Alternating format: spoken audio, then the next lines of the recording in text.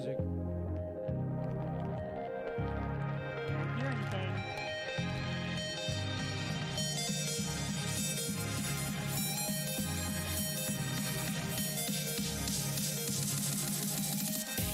Welcome to M2Techcast, a live internet radio show offering the latest news and interviews with the people driving business, technology, and politics in Michigan. Now, your hosts, Matt Roush and Mike Brennan. Hey, it's Mike Brennan. And it's Matt Roush. And he's back. Back from being under the knife, yes. That's it. Thank goodness. Well, we've got a great show lined up for you today. We've got stuff that'll make you smile, stuff that'll scare the crap out of you, and everything in between. We're gonna start off the show with some good stuff from our longtime friend of the show, Kathleen Norton-Schock. She's going to talk to us about her podcast, Diva Tech Talk, which is all about women in technology, and also her other pet passion, the Michigan Council of Women in Technology. So, Kathleen, welcome to the show. Yeah, thanks, guys. Always good to hear your voices, and nice to hear you sounding so chipper, Matt. I'm glad you're doing better. Yeah. So what's new with Diva Tech? What's the latest with Diva Tech Talk? Yeah, Diva Tech Talk is rocking right along. By the end of this year, we'll have done 19 podcasts this year, which averages out to be about 1.5 a month. And as you guys know, we're sort of podcasters to go, and this is part of our volunteer work. So I'm always pleased that we even get that many done, considering that this is, certainly not our careers for my co-founder, Nicole Scheffler, and I. Mm-hmm. But this is, we had a really good recent one that came out in between the last time I spoke to you and now. And that was Liz Armbruster, who is the senior vice president of a company called Avalara. She was our episode 93. Liz has got a good story. She was originally pre-med as an undergraduate and graduated with her bachelor's in molecular and cellular biology. But as we like to think sometimes, life had other plans for her. She decided immediately to get married and begin a family, and decided not to go back to pre-med, and wound up working instead in physicians' practices in sales and marketing. But she kept finding herself drawn to the administration side. And then to the application side of physicians. So she migrated over to Zilog, and of course we've all heard of that company. It's a legendary competitor to Intel, and worked there for about 8 years doing quite a few exciting things. Left there as a vice president and moved to a company called Ubiquity, which is hard to say, which is a content distribution technology company that was eventually acquired by Amdocs.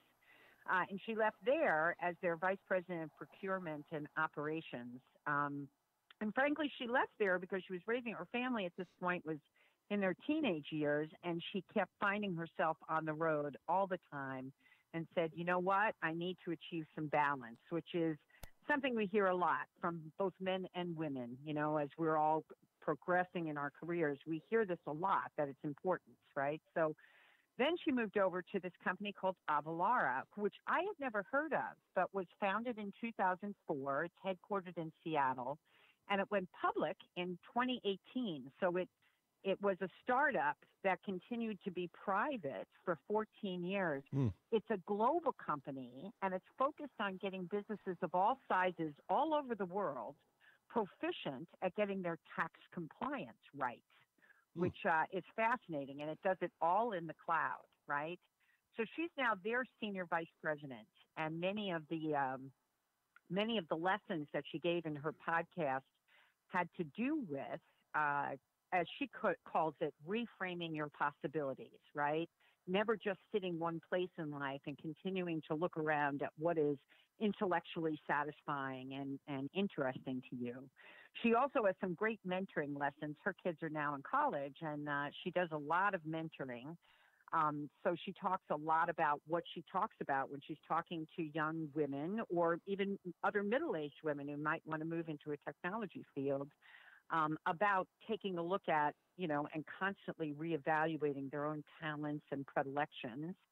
And obviously, she's a great champion of balance. Also, inside Avalara, as many companies who are getting smarter about this are doing, There's a very strong push toward diversity and inclusion. And next year we may podcast Amelia Ransom, also from Avalara, who is charged with doing nothing but making sure that the company continues to stay cutting edge in terms of diversity and inclusion so they can continue to be profitable. So Liz is the champion of the Women of Avalara, Avalara's employee resource group, which again, if you know anything about DI, that is a big movement inside most companies. Cisco started it years ago. Many bigger companies like Salesforce have had ERGs for years. But it's important that companies the size of Avalara do that too. So she is the champion for Women of Avalara, and they sit on every continent because it's a global company and talk about women's issues. So that was a really good episode. It went out just before Thanksgiving. And then this coming week, we'll be doing Janine Heck, who is the vice president of artificial intelligence products for a little company called Comcast. And Janine, I did that particular podcast, and I loved meeting Janine. She got her bachelor's in engineering from the University of Penn, which of course also houses Wharton. So in her undergraduate years, she had the benefit of not only getting a technology-oriented undergraduate degree, but she was able to take general business courses at the Wharton campus inside the University of Penn. And then she moved to New York and worked for 6 years at a company called Gemini Systems, which was acquired by M2Tech about 4 or 5 years ago, working exclusively on Wall Street, exclusively serving the New York Stock Exchange, first as a programmer, then as a business analyst. And she did some really interesting revolutionary things in those days. And it would have been revolutionary in the early 2000s. She and her team created a Java-based visual system that allowed for oversight for trading anomalies. And considering that most traders are human beings, right, back in those days, there wasn't as much oversight as there would be now. But she found that she wasn't that interested in the finance world. So she jumped back into school, went to Columbia for her MBA, and got 2 internships, one at Google, which was okay, but the other one at NBC. And when she went to NBC, well, she kept wanting to go back into the software side, and she actually was in marketing. Under her internship, she did find her niche, which is streaming media companies. And so she started to make some strong, very focused decisions. And one was that she wanted to work in a company like that. And so she found Comcast many years ago now, like 14 years ago. And the reason she chose Comcast was twofold. One, because it's headquartered in Philadelphia, and she wanted to go back toward her family.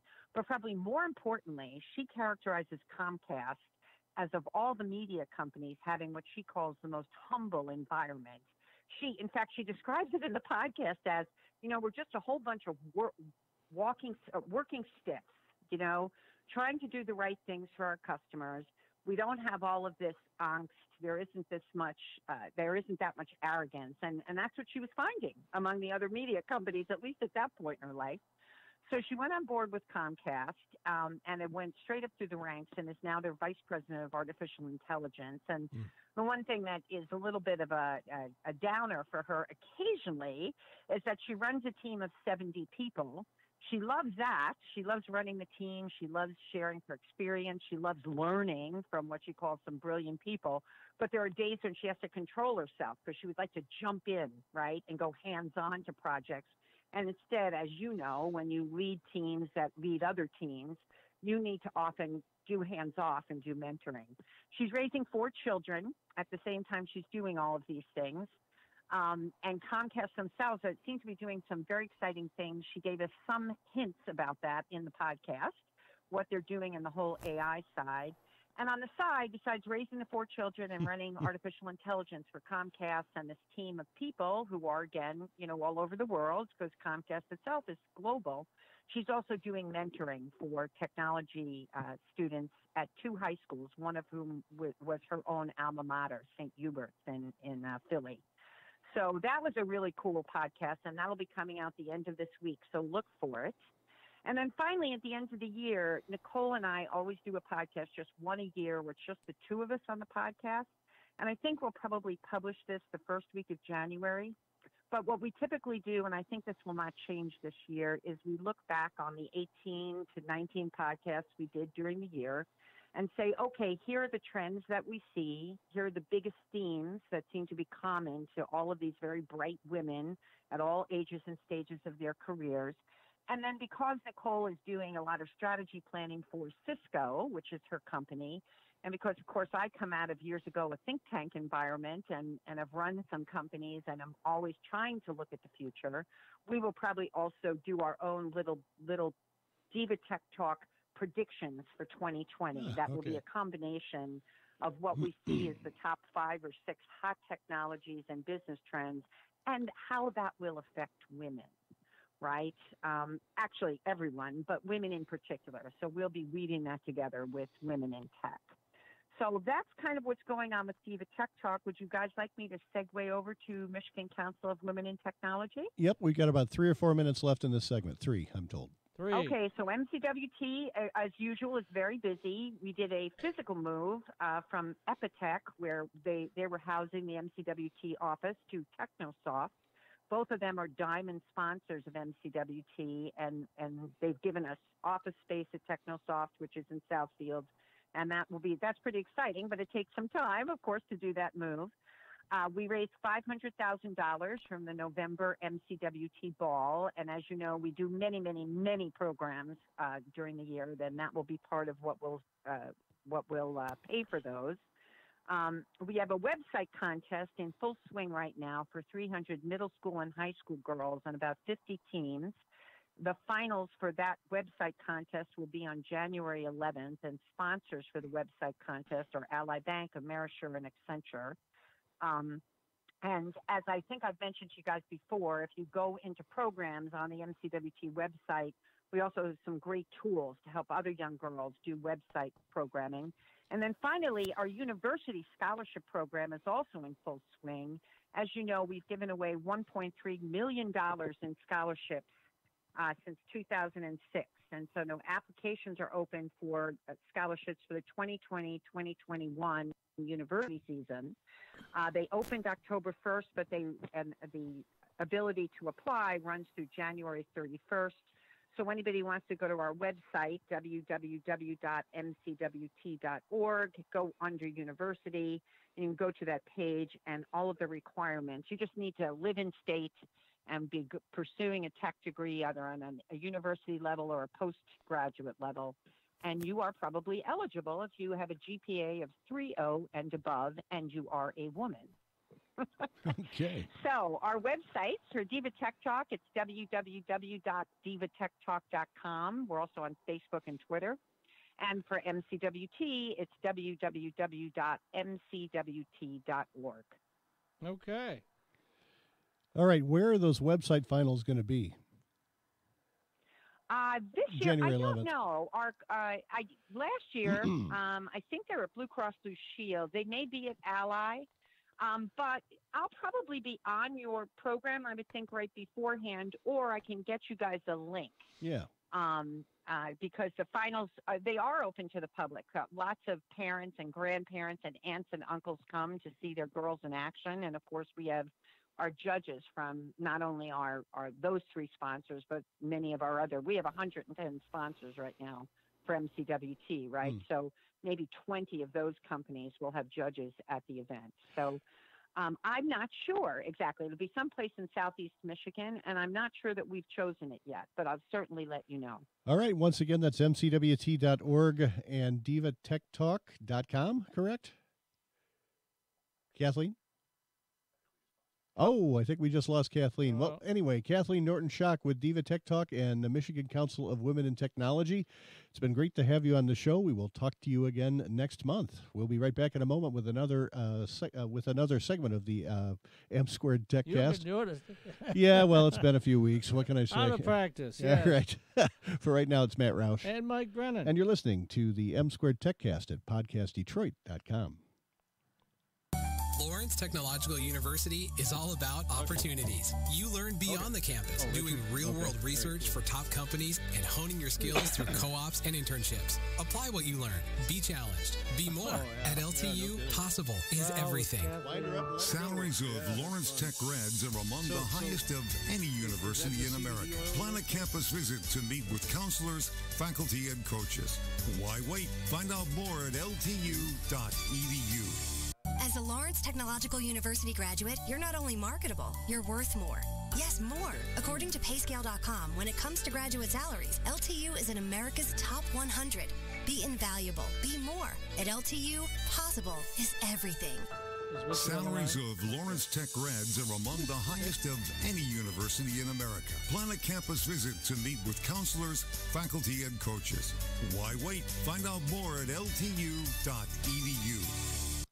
Hey, it's Matt Roush. And Mike Brennan. And we're back with another segment of the M2Techcast, and we have our regular guest with us this afternoon. He was going to be in studio, but he's a little bit under the weather, so we're going to talk to him on the phone from a safe distance. Yes, keep you at arm's length, Yes. Richard.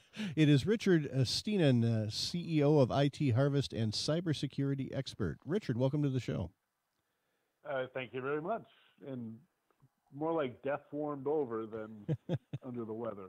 Okay, yes. well, what Mike has written down here for our show notes for you is topics to turn your hair white. Well, a lot of mine already is white. And mine too. Yeah, but even whiter, I guess. Topics to turn the last few white. What do you have for us this month? What's the latest and greatest? So one interesting thing, if you're in business, is to worry about various privacy legislation that's being passed. Mm-hmm. And the first to fall here in the United States is California's, the California CCPA, California Consumer Privacy Act. Okay. And it goes into effect January 1st. It has a long history of it been put out there and then tabled by one party or the other, and then an activist threatened to he had enough signatures to put it on a referendum. And there's big issues in California. Once something's on a referendum, you can't amend the act until without having another referendum, which is very expensive and cumbersome and not the representative government way. So the legislation in California just passed it last year. They just said, let's just throw something together quick, and they got the guy who was organizing the grassroots campaign to pull out. And so they got something on the books, which goes into effect January 1st. And it is unclear what it intends to do and how it's going to be enforced. It is modeled slightly after the General Data Protection Act in the EU. It luckily has some carve-outs, so most of us don't have to worry about it. If you have to be a business that is over 25 million in revenue, or has half your revenue come from selling consumer data. So if you're a marketing data company, you'd worry about this. But for the rest of us, Yeah, 25 million is a tough threshold, so we're well under that. I was going to say, Mike, you're approaching that, right? Yeah, right. Yeah, 25 million. Yeah, you'll be there next year, so you should hire an attorney, Mike. Yeah. So what is this? What is this act going to require people to do? So basically, it's make a good effort to secure data. And so that's a little nebulous, but probably better than GDPR, which says you will use state-of-the-art security, which is more nebulous, but a little harder to prove that you're doing. And there'll be fines up to $700 per incident. So if you lost 1,000 records or had them breached or they were stolen from you, whatever, you'd be liable for $700,000 in fines. So it can add up very, very quickly. And so you have to be compliant with this in 3 weeks, but nobody knows what that means, right?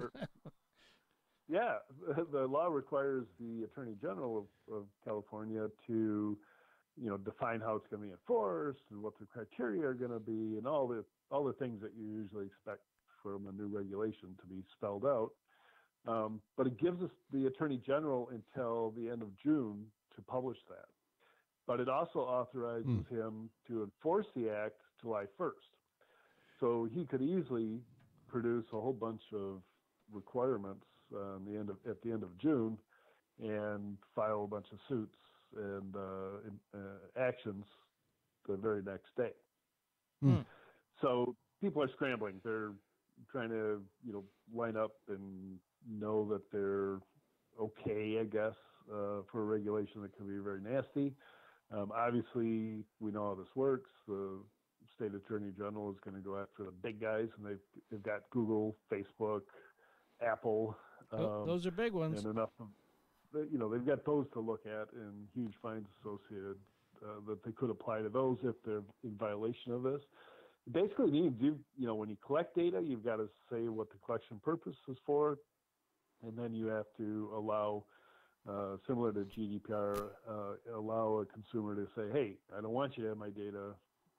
Please remove it." But that alone is a very difficult process. From my years at Blanco Technology, I know erasing data is not as simple as you think. You can't just, delete a file. The data is all over the place. So it's, and besides that, you have to prove that you deleted it. And that alone means a whole data management solution that's got to be overlaid on top of everything that you're doing already. Boy, you got to wonder with Facebook, I've lost track of how many billions of accounts they have. What a fine that could be, huh? Yeah, and they're already seeing enforcement actions in Europe.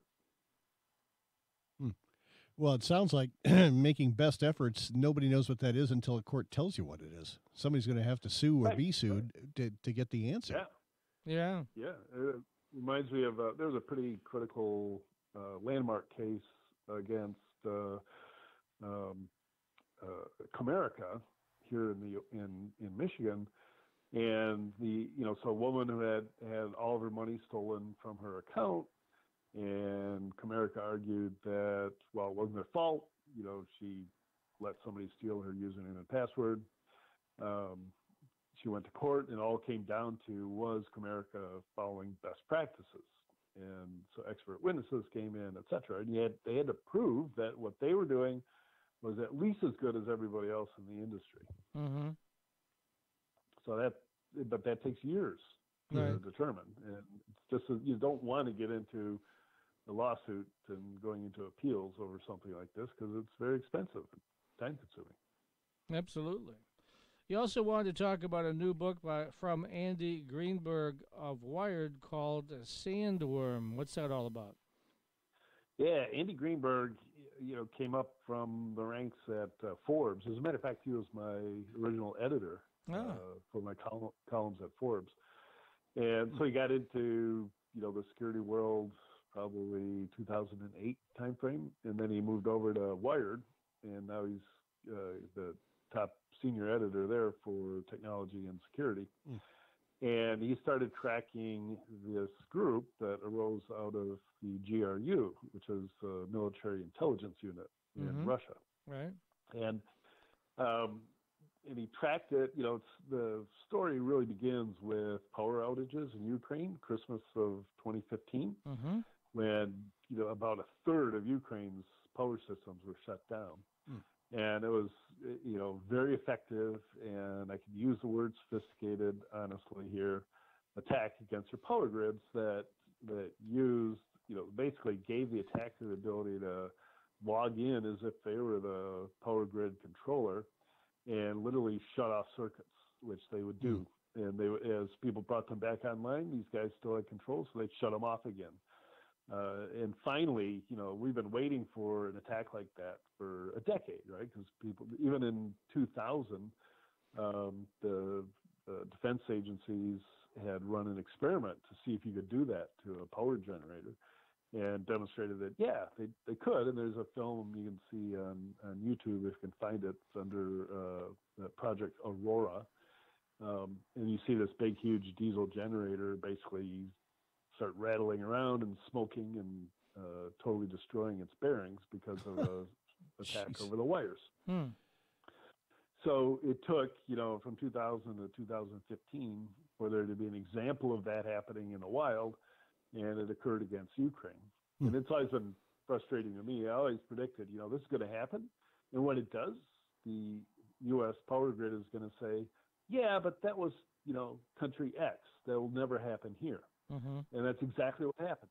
There was no, oh my God, the sky is falling. We have to revamp our security across the board.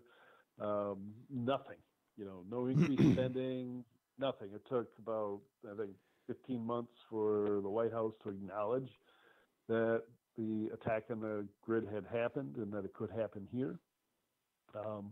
There were ancillary reports that the exact same attackers, Sandworm, had infiltrated most of the U.S. power grid and used some of the same software, not to do damage necessarily, but obviously we're scoping out and doing reconnaissance on U.S. power grid systems. Lovely. And then a year later, another power grid attack using even more sophisticated methodologies occurred in Ukraine. And then, of course, the biggest attack in history, measured in losses, was the famous NotPetya attack. And Andy Greenberg's probably made his name writing that article up, where he talks about the destruction at the container shipping company Maersk in Amsterdam. And that attack started with a single infected machine on Maersk's network in Odessa, and spread to the entire Maersk network around the world in a matter of hours, very, very short time frame, and basically destroyed all those systems that it infected, just wiped their disks completely. And Maersk was down for about 10 days. And the chairman of the board went to Davos and revealed that, it cost them $250 million in downtime. But the damage just spread throughout the world because it shut down the container shipping facilities that were controlled, about 6 of them around the world. And, there were reports of trucks not being able to get checked in because the barcode scanners wouldn't work and they couldn't do anything. And so there were lines of trucks at the shipping facilities that were miles long. And everybody was scrambling, especially with their perishable goods, to find another shipper. Without their computer systems, they couldn't ship. So much for just-in-time delivery. Yes. Exactly. When you rely on your supply chain to keep everything moving, you've got to account for the fact that the supply chain might just stop. And that's exactly what happened. And so now we've seen what can happen. Shouldn't we be taking measures to prevent it from happening, again, and especially here? Yeah, absolutely. Got about 2 minutes left. Let's talk real quickly about your security yearbook of 2020 that you're coming out with. Yeah, your book. Plug your book, not somebody else's. Yes. Yeah. So it was a good time to talk about it since it's going to the printers today. Oh, cool. I finished the manuscript a week ago, and it's been through editing, and I had somebody add all the citations to the proper formats, and now it's been typeset and all the artwork done. So the printer's getting it today, and then so it should be in my warehouse by February 1st, and then I can get it to the book launch at RSA on February 24th. So we're going to have a big launch and a book signing and all that good stuff. I'll probably do something locally here in Michigan as well, because I'm going to have thousands of hardcover books in a warehouse that I'll have to figure out how to move as quickly as possible. All right. Can you get them online? Is that part of your plan? Yeah. You'll be able to get an ebook version. It won't, it'll be cumbersome to read, especially the directory portion. But that will be available mid-year. I'm going to do the classic publisher rollout, hardcover first, and then softcover and ebook at the same time. So that will roll out about the time that I'm going to print again with next year's security yearbook.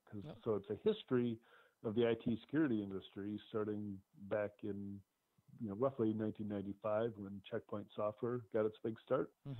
Till now. So we've got pretty close to a 25-year history. And then every year there's a lot more history, because this industry is growing at 24% a year. So yeah, absolutely. So a lot happens every single year that has to be reported on. All right, And then Richard, the let's have the website where your people yearbook. can reach those. Yeah, security-yearbook.com. And starting in January, that website will have all the updates that are happening in the year, so that it'll be easy for me to collate and pontificate on those updates at the end of the year.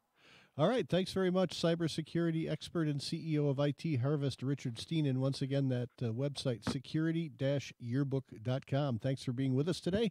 We'll be right back with another segment of the M2Techcast. For right now, it's Matt Roush. and Mike Brennan. And you're listening to the M2Techcast at PodcastDetroit.com. Lawrence Technological University graduates earn a degree and a higher starting salary. In fact, when it comes to earning potential, the Brookings Institution ranks LTU 5th among U.S. colleges and universities. Be enriched. Be more. At LTU, possible is everything. You have to eat it. Salaries of Lawrence Tech grads are among the highest of any university in America. Plan a campus visit to meet with counselors, faculty, and coaches. Why wait? Find out more at ltu.edu. What do you get at Lawrence with him and his Technological friends? University? Okay. Everything. Great labs Yeah. and studios, supportive professors, plus a full campus Yeah, he life, can write it NAIA off. Yeah, he athletics, can and write all it the off. software you need to succeed. Be smart. Be more. At LTU, Oh, my, possible headphones is just went everything. Salaries of Lawrence Tech grads are among the highest of any university in America. Plan a campus visit to meet with counselors, faculty, and coaches. Why wait? Find out more at ltu.edu. We're good? Hey. Hey. Jinx. All right, it's Matt Roush. and Mike Brennan. And we're back with another segment of the M2Techcast. And we have in studio, as you can see here, Dale Hermiller, who is CEO of Healthy Planet Holdings. Yes, and I met, I just was telling Matt, who has just returned from being out a month, getting a new knee. Or Yes. at least, I guess it is Yeah, technically a completely new knee, right? Yeah, complete replacement. Yeah. Yep. That I met Dale at the Cannabis Leaders event in Lansing last Thursday. Okay. That was something that our guest host for the month that Matt was out, Rick Thompson, put on. And we were waiting around for the bar to open, and he was standing there with his friend, and I said, heck, let's go downstairs and get a drink. And then so we began to talk about what he does. And what he does is he's in the hemp industry, which, everybody is aware, I think, that we passed the law for recreational cannabis use, which took a year for it to come forward. And on December 1st, on a limited basis, there are a few provisioning centers. But everybody forgets there's also hemp farming, which then hemp is used to create CBDs, which is really a medicine, right, Dale?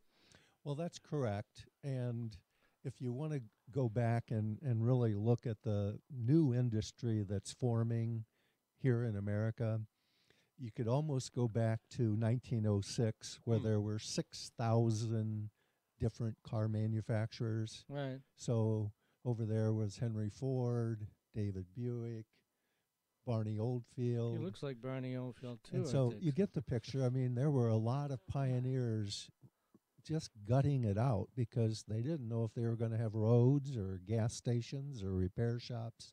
Well, the same is true of this new industry, both cannabis and hemp.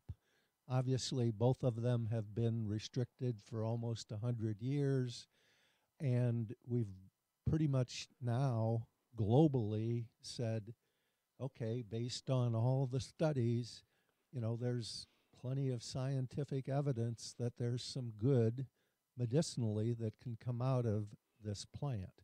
Now, hemp and marijuana are related. They are a cousin.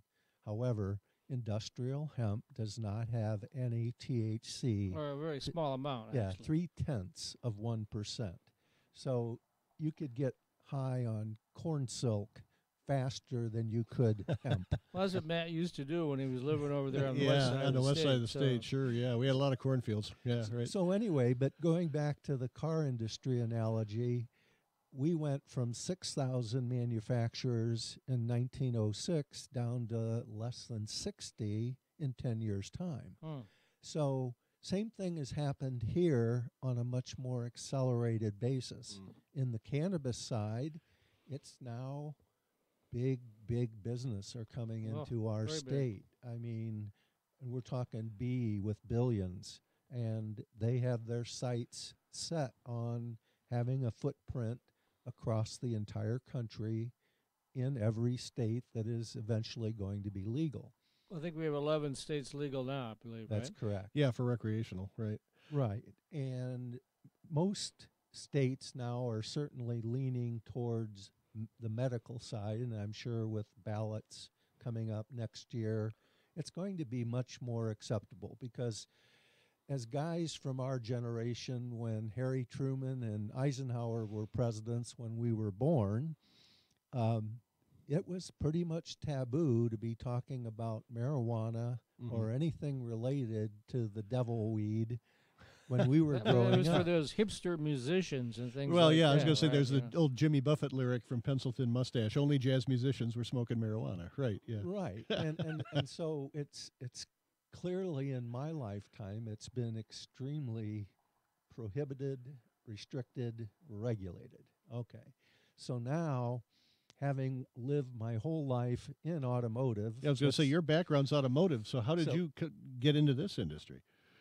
You know what really did it is I learned that in Oakland County, there were over 175 grow facilities in 2016. Now, that's way before this recent legalization. So I got checking into it, and I go, oh, those are just caregiver guys. What's a caregiver? Well, a caregiver can grow 12 plants for himself and 5 other people, so he can grow 72 plants. And so now every warehouse in southeast Michigan has 72 plants. So I go, if they can do it, I'm going to figure out a way. Well, then they legalized it, and so I learned everything there was to know about it and did a little traveling out west. But I came back and I said, okay, as soon as they legalize hemp, this makes sense. Because, again, I grew up on a farm, and I said, we import hemp from China, of all things. We import hemp, and here we are, the best agricultural community, country in the world. We could feed the whole world if we had to. Yeah.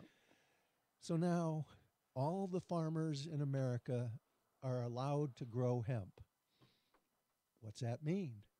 I can barely spell it if you spot me the HM and the P. Yeah. I mean, there's a lot of questions now, and what's lacking is there's a disconnect at the consumer end on what is CBD, because unfortunately I stood up late last night and counted. There's 34 million websites on the internet that sell CBD. Wow. And then another 34 million gas stations, and now you can get it at Kroger and this, that, and the other thing.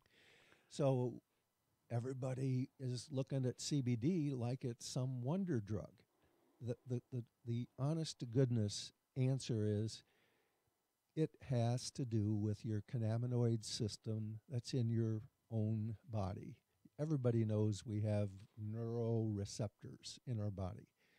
And when it comes to why is hemp a good thing, we have now learned that CBD can make and allow people to get off of their opiates and substitute CBD, because the CBD will attach to that neural receptor that normally they were looking for an opioid, and it's replaced by CBD.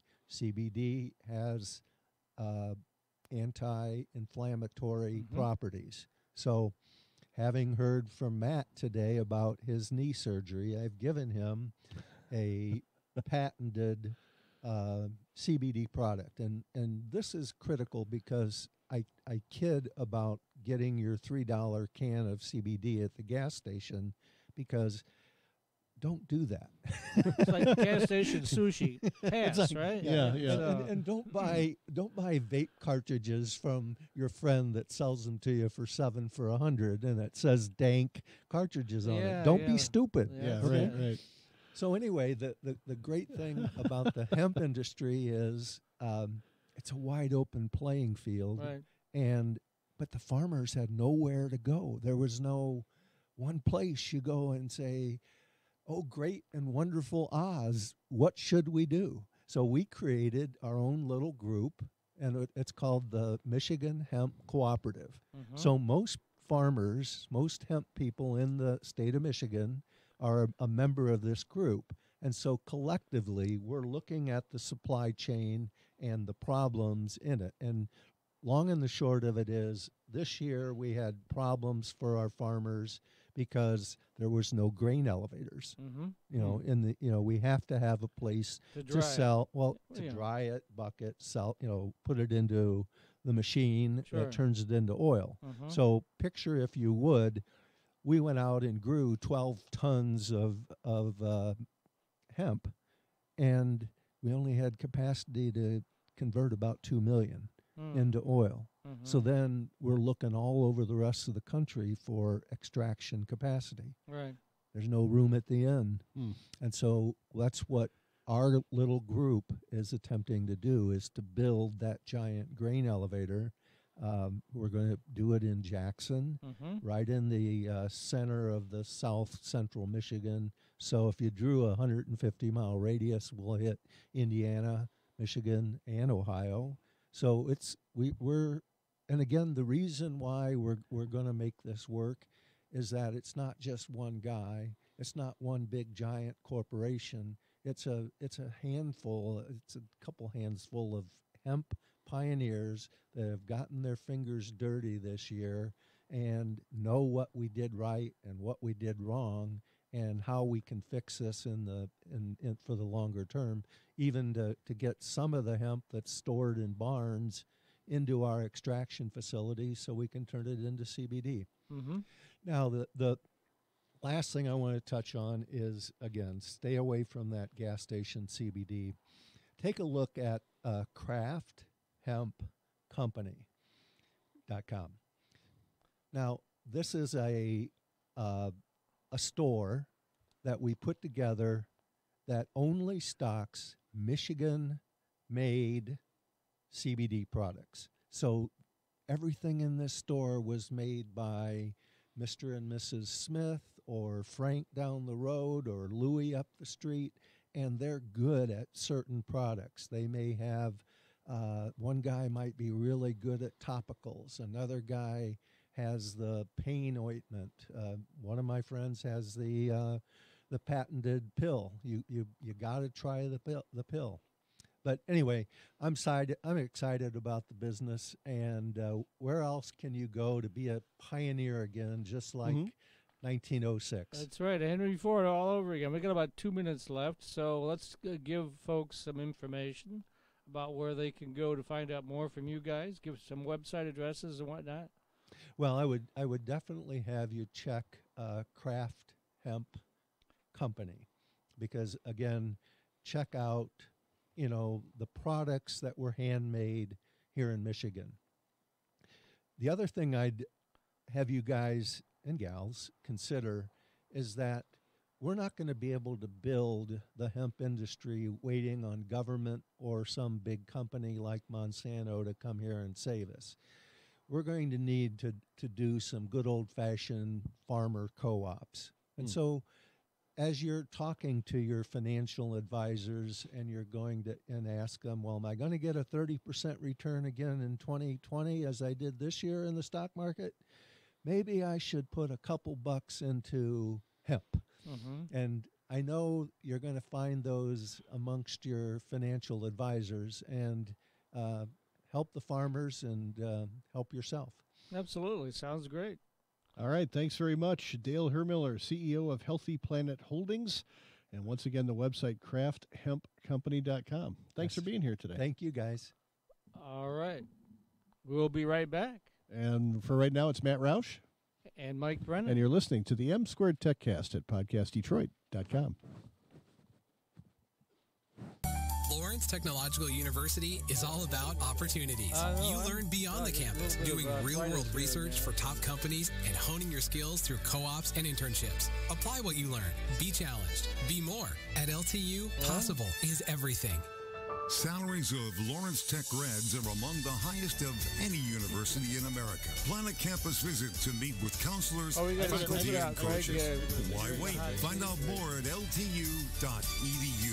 Oh, thank you. Lawrence Technological University graduates earn a degree and a higher starting salary. In fact, when it comes to earning potential, the Brookings Institution ranks LTU fifth among U.S. colleges and universities. Be enriched. Be more. At LTU, possible is everything. Salaries of Lawrence Tech grads are among the highest of any university in America. Plan a campus visit to meet with counselors, faculty, and coaches. Why wait? Find out more at ltu.edu. What do you get at Lawrence Technological University? Everything. Great labs and studios, supportive professors, plus a full campus life, NAIA athletics, and all the software you need to succeed. Be smart. Be more. At LTU, possible is everything. Salaries of Lawrence Tech grads are among the highest of any university in America. Plan a campus visit to meet with counselors, faculty, and coaches. Why wait? Find out more at ltu.edu. As a Lawrence Technological University graduate, you're not only marketable, you're worth more. Yes, more. According to payscale.com, when it comes to graduate salaries, LTU is in America's top 100. Be invaluable. Be more. At LTU, possible is everything. Salaries of Lawrence Tech grads are among the highest of any university in America. Plan a campus visit to meet with counselors, faculty, and coaches. Why wait? Find out more at ltu.edu. Hey, it's Mike Brennan. And Matt Roush. And you're watching M2Techcast, actually MI Tech News TV now that we're in video. And so Matt is back with us again, our regular co-host. We had Rick Thompson in last month filling in. So we're back to tech. And speaking of tech, we have Greg Doyle from Oakland County. And I'm not sure, I know, what's your actual title for Tech 248? Are you the manager or what? So probably got about 4 titles, actually. I've seen your business card. It's like, 3 feet long. So. Yeah. So really, my main responsibility in economic development is in the entrepreneurial services side. Right. So officially, I manage the one-stop shop business center. Okay. It's a mouthful, right? Right. And, just part of our responsibility is this initiative called Tech 248. So this is one of the things I do in addition to my daytime job. Well, let's talk a little bit about this. Maybe the first time folks have heard of Tech 248. I know from previous times you've been on the show and whatnot, there is something in the neighborhood of 4,000 tech companies in Oakland County, of which about half of them are small operations, and then the rest, of course, are bigger operations. Yeah. So when you look at just small business in general in Oakland County, is a huge, huge number. But as it relates to Tech 248, we really want to scope it to tech companies. And these are like digital media companies, IT companies, kind of your traditional. And when we looked at that, the numbers are pretty astounding. Like you mentioned, 4,000. But, really almost all of them are classified as small businesses. So they'd be 100 employees or under. But it's just a huge number in comparison to other counties across the state. So we really wanted to do something to help bolster that, help connect that that group of people together. And that's Tech 248. Okay, so what services and programs do you offer? So really, Tech 248 is it's a network, and the main objectives of this network, the very first one and the most important, is just to help connect people. Because we had all of these stories of these little tech companies. You hear a story where, hey, I got this big deal. It was a little bit too large for me.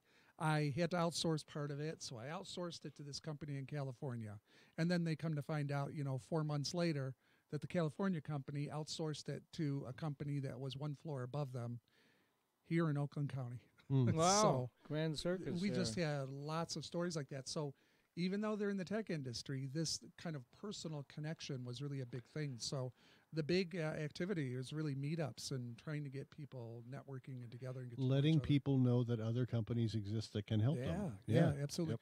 I think the most interesting thing about the tech companies in Oakland County is how diverse they are in what they do and that their customer base is typically outside of the region. So you have a lot of these small companies. I think you guys have interviewed a number of them where you get this story that they're doing business with Disney or with Microsoft or whoever else out there. So from an economic development perspective, boy, that's tremendously valuable for Oakland County. So what's new with Tech 2? We probably should recap 2019. So yeah, what's been the highlights of this year? Yeah, so 2019, we had 11 events.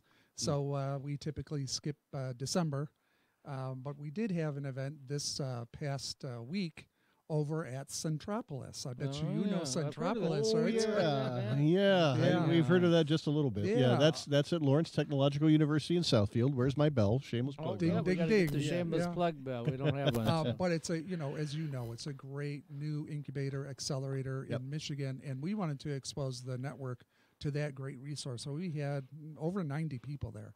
So that place was packed. It was standing room only. They got to demonstrate what they do at the incubator. Hardware accelerator. The hardware accelerator. Well, that is one thing that we noticed is that virtually all of the accelerators in the Detroit area, and there's some really great ones, but they almost all deal with software or apps. And what do we do here in the Detroit area? We make stuff. So we wanted an accelerator for people who are going to make stuff, make physical products. Sure. I think it's a great. It's really focused well. So I'm excited. And we've had about a number of those companies on the show too. So. Oh yeah, and I'm sure you will for years to come. Right. There's just really some great capabilities there, and of course, I mentioned earlier that the crux of what I do is we work with entrepreneurs every day. So we've already sent probably 3 of the companies we work with over to Centropolis to talk to. So the opportunity to work with Centropolis, develop a prototype is just a great thing. So 2019 for Tech 248 has really been a great year. I don't have the exact number, but we're going to pass 2,000 in membership this year. Really, that many? Huh?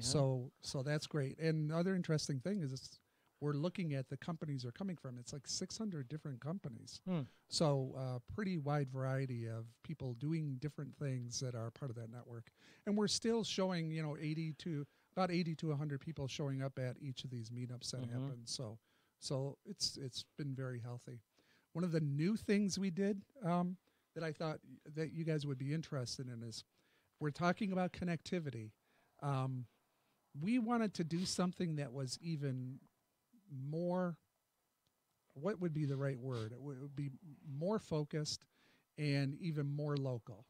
And so we've experimented with, in 2019, this thing that we're calling entrepreneurial journeys. And really what it is an opportunity for less experienced IT or tech-related CEOs to just do a Q&A, a facilitated session with another CEO that's had 10 or more years of experience. So, you get that opportunity to ask, what were the bumps in the road, and how did you get over that? And so we scoped those really small. We partnered with a couple of local co-working spaces to do those.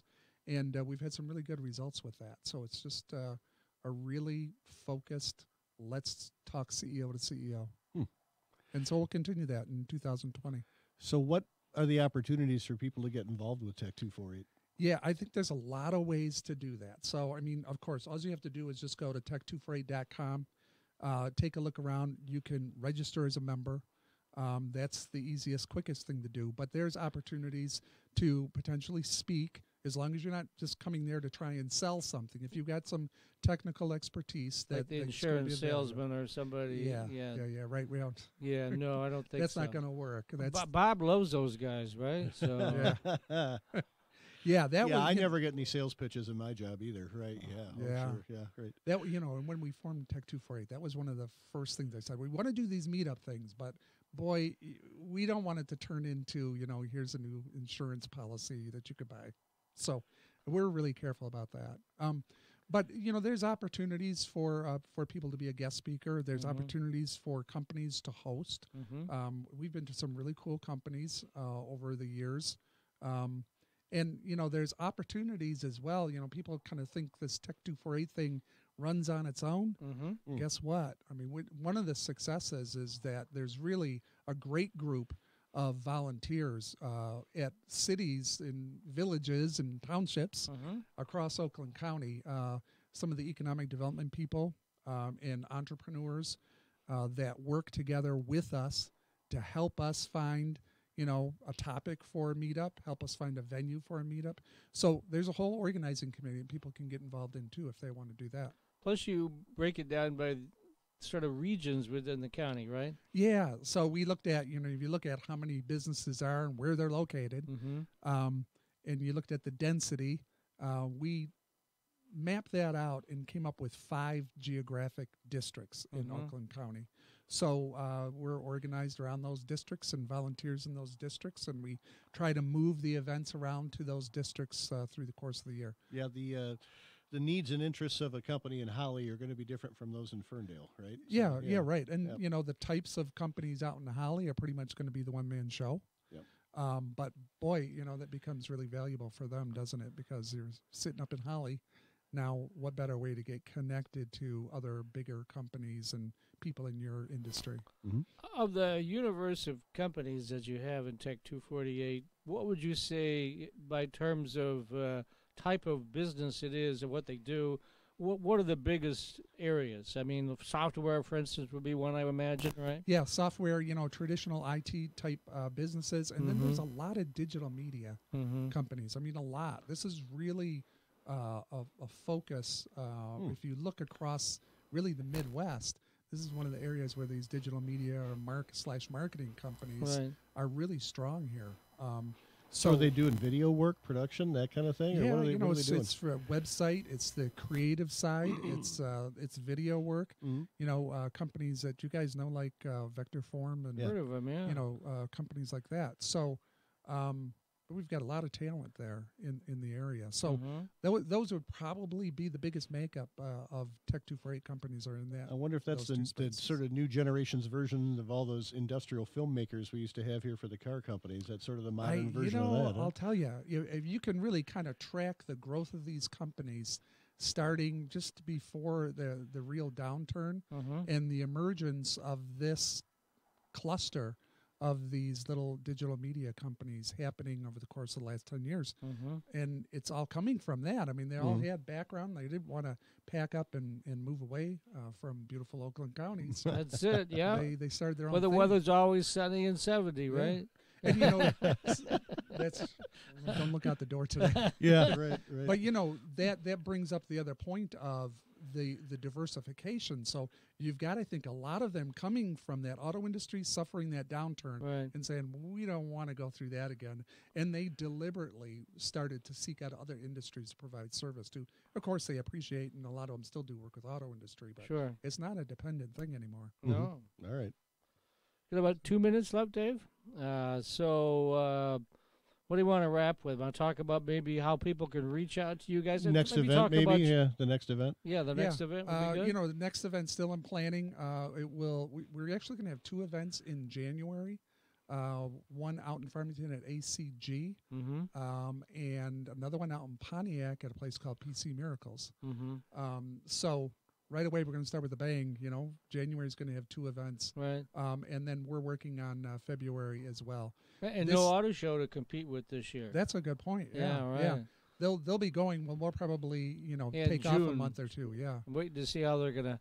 The exciting Auto Week, it ties in with the Grand Prix. Yeah. Penske's behind all this, so and basically they're going to turn Hart Plaza into another showroom. It's going to be a giant outdoor showroom, which hopefully it won't rain too much. I mean, everybody I've talked to is really positive on that idea. So I mean, it sounds great to me. Well, because we lost the German car companies last year, they didn't want to do it anymore, and I've been hearing rumors about GM wasn't all that keen on it anymore either. So, I mean, events are tough. I mean, that was the thing to get. Sounds as though you speak from experience there.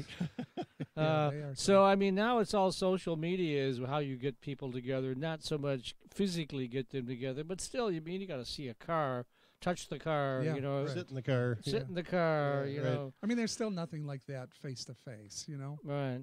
But you're right, things have changed. It's more difficult these days. Right. So I think Tech 248 is going to be a great 2020. Can't believe it's 2020. Yeah, we're almost done with the teens. It's the Roaring 20s again. Yeah. All right, what's the website, Greg? Tech248.com. Okay. You can go to Advantage Oakland, Tech248.com, or you can just Google Tech248.com and you'll get there. Well, thanks very much, Greg Doyle of Tech248. That's the Oakland County Tech Group. I want to thank Greg and all our guests today. We had Dale Hermiller, CEO of Healthy Planet Holdings. We had tech cybersecurity expert Richard Steenan, and we started off the show with our longtime friend, I won't say the O word, Kathleen Norton-Schock from MCWT and Diva Tech Talk.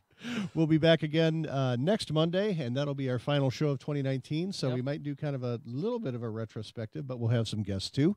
Until then, it's Matt Roush and Mike Brennan. And you've been listening to the M2Techcast on MI Tech News TV.